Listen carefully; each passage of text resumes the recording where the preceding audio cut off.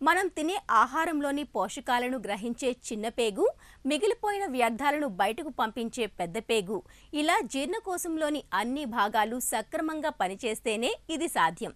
వీటి పనితీరులో ఎక్కడ ఇబ్బంది తలెత్తినా మొత్తం జీర్ణ వ్యవస్థే కుదేలైపోతుంది. పేగుల్లో తలెత్తే పూత కూడా ఇలాంటిదే. పేగుపూత ఎందుకు వస్తుంది? దీనిని ఎలా నివారించుకోవాలో ఇప్పుడు చూద్దాం.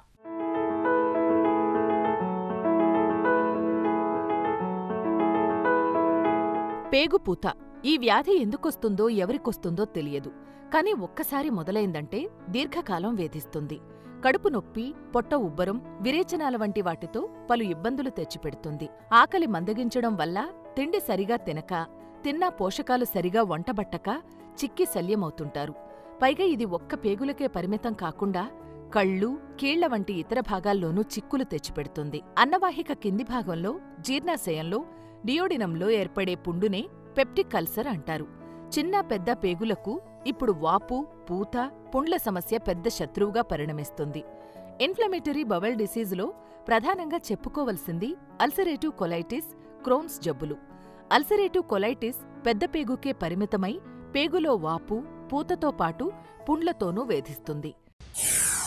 మన బాడీలో అంటే అల్సర్స్ అనేది, అసిడిటీ అనేది చాలా కామన్గా మనం చూస్తూ ఉంటాం. దాన్ని మనం పెప్టిక్ అల్సర్స్ అంటూ ఉంటాం. మన బాడీలో అప్పర్ ఇంటెస్టైనల్ సిస్టంలో అంటే ఈసోఫేగస్ కింద భాగంలో జీ జంక్షన్ దగ్గర నుంచి, స్టమక్ దగ్గర నుంచి, లేకపోతే డియోడినం దగ్గర నుంచి ఎక్కడన్నా కూడా మనం చిన్న చిన్న అల్సర్స్ ఫామ్ అవ్వచ్చు. దాన్ని మనం పెప్టిక్ అల్సర్స్ అంటూ ఉంటాం.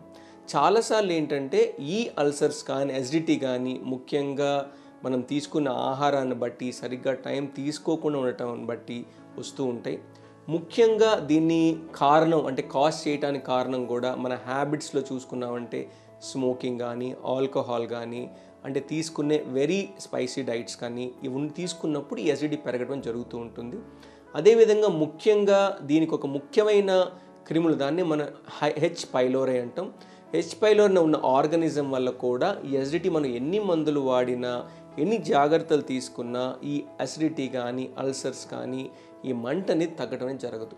సో ముఖ్యంగా దీనికి కారణాలు ఏంటి అంటే, ఒక పెప్టిక్ అల్సర్ అంటే మనకున్న మ్యూకోసాలో ఉన్న ఒక అల్సర్ ఫామ్ అవటం. అంటే ఏంటంటే మన బాడీలో ఉన్న పై ఉన్న పొర మనని మెయింటైన్ చేయాలి అంటే మన బాడీలో అంటే అన్ని కాన్సన్ట్రేషన్స్ అనేది, అంటే మన యాసిడ్ ప్రొడక్షన్ కానీ, బైకార్బోనేట్స్ కానీ, మన మ్యూకోసల్ ఇంటగ్రేట్ చేసి మెయింటైన్ చేసే కాన్స్టిట్యూయెంట్స్ కానీ అన్నీ ఒక రేషియోలో ఉన్నప్పుడే మ్యూకోసా అంటే మన బాడీలో సెల్ రిప్లికేషన్ అనేది అంటే కంటిన్యూటీ ఉన్నప్పుడే కరెక్ట్ అయిన ఈ మ్యూకోసాని మెయింటైన్ చేయడానికి ఆస్కారం ఉంటుంది. దాంట్లో ఎటువంటి ఇబ్బంది జరిగినా ఆ ఇబ్బంది సింపుల్ స్ట్రెస్ వల్ల కానీ, లేకపోతే మనం అంటే bad habits like smoking, alcohol వల్ల కానీ ఈ మ్యూకోసా డ్యామేజ్ అయ్యే ఛాన్స్ ఎక్కువగా ఉంటుంది. పేగులో పూత, వాపు తరచుగా వస్తూ పోతూ ఉంటాయి. అందువల్ల కొన్నిసార్లు పైకి ఎలాంటి లక్షణాలు కనపడకపోయినా ఇవి లోపల పేగులను దెబ్బతీస్తూనే ఉంటాయి. పూత మూలంగా పేగు కూడా మందం కావచ్చు. దీంతో అక్కడ పేగు మార్గం సన్నబడి ఆహారం ముందుకు కదలడం కష్టమవుతుంది. ఫలితంగా కడుపు నొప్పి, కడుపు ఉబ్బరం తలెత్తుతుంది. వాంతి కూడా కావచ్చు. పేగుపూత బాధితుల్లో లక్షణాలు నెమ్మదిగా కనపడటం మొదలవుతుంది. కానీ కొన్నిసార్లు హఠాత్తుగానూ కనబడొచ్చు. మలంలో రక్తం పడటం, నోట్లో పుండ్లు, పిల్లల్లో ఎదుగుదల లోపించడం, కళ్ళు ఎర్రబడటం, కళ్లవాపు, చర్మంపై నొప్పితో కూడిన బుడిపెలు, కీళ్లవాపు, నొప్పి కనిపిస్తుంది. పెప్టిక్ అల్సర్లను ముఖ్యంగా కొలనోస్కోపీ, ఎండోస్కోపీ పరీక్షల ద్వారా గుర్తించవచ్చు. కొన్ని సమయాల్లో పెద్ద పేగు నుంచి చిన్న ముక్కను తీసి పరీక్షించి జబ్బును గుర్తిస్తారు. చాలాసార్లు ఏంటంటే హృదయం దగ్గర అంటే ఛాతీలో చాలా మంటగా ఉండటము, ఆహారం కొంచెం మనం లేట్ చేసినా కానీ ఈ మంట అనేది పెరగటము.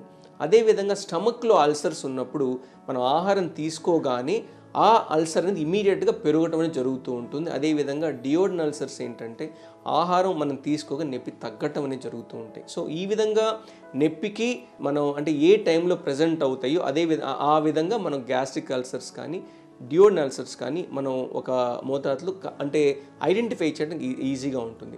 కానీ ఇప్పుడున్న మన మోడర్న్ పద్ధతులు అంటే మనం మెడిసిన్స్ వాడకుండా మనం తీసుకున్న ఆహార మార్పులు చేసిన తర్వాత కూడా నొప్పి వస్తుంది అనుకున్నప్పుడు మనం మెడిసిన్ స్టార్ట్ చేయకముందు ఒకటి ఎండోస్కోపీ చేసుకొని ఎక్కడ అల్సర్ ఉంది, ఆ అల్సర్ అనేది ఏ విధంగా ఉంది అని చూడడం చాలా చాలా ఇంపార్టెంట్. అదేవిధంగా ఎక్కడ అల్సర్ ఉన్నా అంటే మన స్టమక్లో ముఖ్యంగా అల్సర్స్ అన్నీ కూడా లాంగ్ డ్యూరేషన్లో అంటే పెద్ద ఏజ్లో వచ్చినప్పుడు కానీ క్యాన్సర్స్గా మారే అంటే ఛాన్స్ ఉంటుంది. కాబట్టి ఒకసారి ఎండోస్కోప్ చేసిన తర్వాత మనకు అల్సర్ అనేది కనపడిన తర్వాత స్టమక్లో తప్పనిసరిగా ఒకసారి కోర్స్ ఆఫ్ మెడిసిన్స్ అయిన తర్వాత మళ్ళీ మీకు ఉందా అని చూసుకోవటం కూడా చాలా చాలా అవసరం. ఎందుకంటే చాలాసార్లు మన గ్యాస్ట్రిక్ క్యాన్సర్స్ అనేవి కనుక్కోవటం లేట్ అవుతూ ఉంటాయి. మీరు డాక్టర్ దగ్గరికి వెళ్ళేటప్పటికి 3rd స్టేజో 4th స్టేజ్లో అంటే ఐడెంటిఫై అవుతాయి. కాబట్టి మీకు ఎటువంటి ఈ సిమ్టమ్స్ అంటే మనం తీసుకున్న నార్మల్ జాగ్రత్తలు తీసుకున్న తర్వాత కూడా మన బాడీలో అసిడిటీ మంట ఉందన్నప్పుడు తప్పకుండా ఎండోస్కోపీ చేసుకొని బయాప్సీ కానీ మనం మందులు తీసుకున్న తర్వాత కూడా అల్సర్ తగ్గకపోతే బయాప్సీ తీసుకోవడం చాలా అవసరం. పేగుపూత సమస్య నివారణకు చాలా మటుకు జీవనశైలిలో మార్పులు చేసుకోవాలి. ఇంట్లో తయారు చేసిన ఆహారమే తీసుకోవాలి. ఫాస్ట్ ఫుడ్, సిగరెట్, ఆల్కహాల్కు దూరంగా ఉండాలి. ఈ వ్యాధికి గురైన వారు పసుపును ఎక్కువగా వాడితే మంచిది. రోజువారీ ఆహారంలో పులుపు, కారం తగ్గించాలి. రోజుకు 6 నుంచి 8 గంటలు కమ్మటి నిద్రపోవాలి. 3 నుంచి 4 గంటలకొకసారి ఏదైనా ఆహారం కొంచెం కొంచెంగా తీసుకోవాలి. వైద్యుల సలహా మేరకు ఆస్పిరిన్ మందులు వాడాలి.